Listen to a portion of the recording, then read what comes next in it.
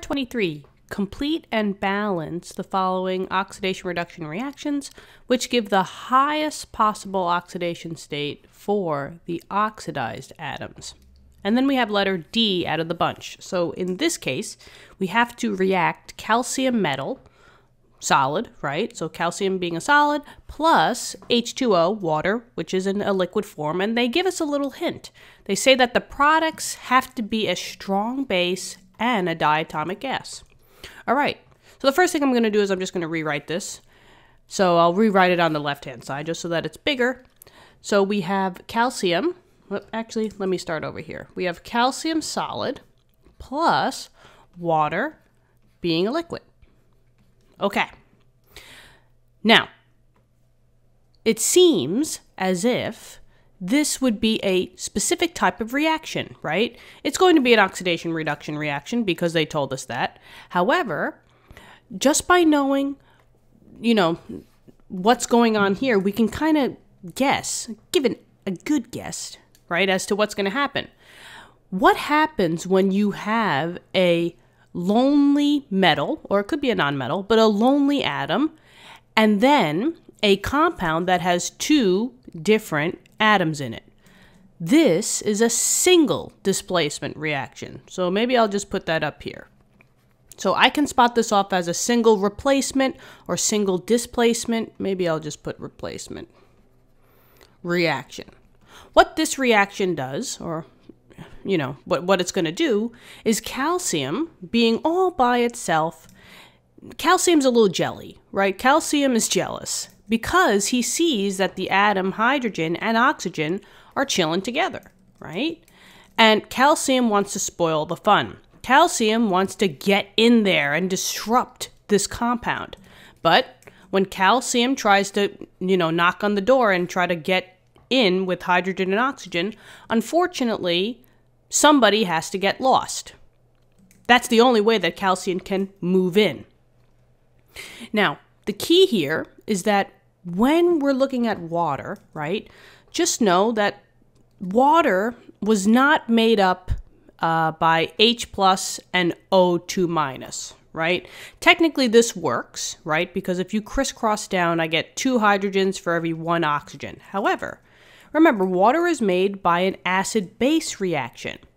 So star this up, guys. If you need to separate water, just think of the components that it's made up of. It has to be made up of an acid and a base, right? The acid component, and I'll put that in red, the acid component is the H plus, and the base component was an OH minus.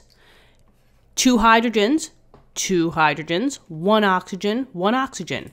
So technically, H2O can always be written as HOH, and this is actually used, or better used, when you want to balance things. Okay, so this one was easy. We found out the ions in water, right? H2O, H plus and OH minus. It's hydronium and hydroxide. Now, calcium is going to want to swoop in here. So I'm just going to put calcium, right?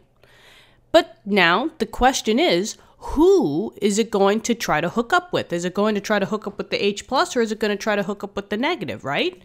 Let's see. Calcium on the periodic table, and we should know these trends, right? When calcium is a compound, calcium, which is over here, wants to be a 2 plus charge. Right now, since it's by itself, remember that any atom by itself that does not have a charge in the upper right-hand corner is always a 0 charge. But when it makes a compound, it's going to want to be that +2. So if the calcium wants to be the positive, who is it going to kick out? It has to kick out the other positive. Because, remember, in a compound, you can't have 2 positives coming together, and you can't have 2 negatives. You have to have 1 positive and 1 negative. So if calcium wants to be the positive, it's swooping in, and it wants to only react with OH minus, kicking out the hydrogen. Now, I just want to backtrack here, right? It says, we need to give the highest possible oxidation state for the oxidized atom. Remember, the one that is being oxidized is always the one that is losing electrons. It's always going to be becoming, and we'll say becoming more positive. And that's what calcium's doing. Calcium is going from a 0 charge to a +2. This is the one that is being oxidized. I put OX, oxidized. And the +2 is the highest number in this case. So we're on the right track. So let's make the compound. Calcium, it's going to be a +2 now because it's going to be in that compound with the hydroxide, OH-, and that's a -1, right? Crisscross those subscripts to get the charges. I needed 2 hydroxides for every 1 calcium. So one of my compounds is Ca, but now I have 2 hydroxides, and if you ever have 2 polyatomics, they have to be in parentheses. So this would be CaOH2.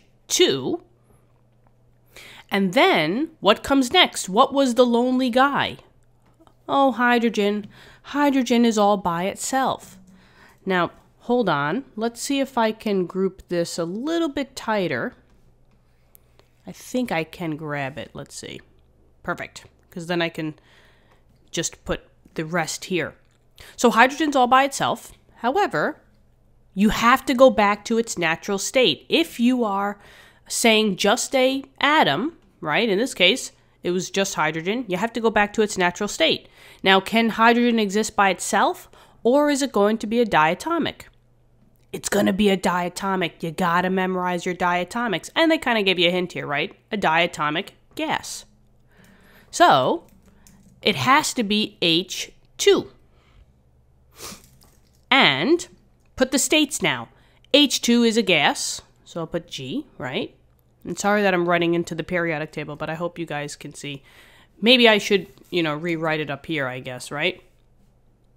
So maybe I'll just do that. CaS plus H2O, which is a liquid, yields CaOH2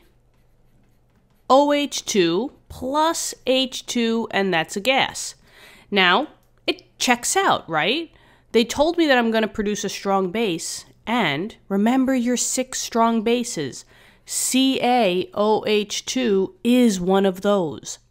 And if it's a strong base or a strong acid, it breaks down 100% of the time, meaning that it will be aqueous. All of your strong bases, all of your strong acids will always be in aqueous form. Now we made our compound, or actually, not our compound, we made our reaction, but now we gotta balance it. Remember, every time that you make a reaction, you gotta check for it to be balanced. So, let's see. The first thing that I notice is my hydrogens, right? I have 2 hydrogens here, total on my reactant side, and I have 2 hydrogens plus 2 hydrogens, so that's a total of 4 hydrogens. So what would I have to put, and maybe if I can get rid of this, what would I have to put here to get to 4 hydrogens on my my product side? 4. Actually, just kidding. 2, right? 2 times 2 is 4. That would be 4 hydrogens on my reactant side. And then 2 hydrogens plus 2 hydrogens is 4. So now my hydrogens check out. Let's see. I have 1 calcium on my reactant side. I got 1 calcium on my product side, so that checks out. And then I have 2 oxygens, 2 oxygens. So that checks out.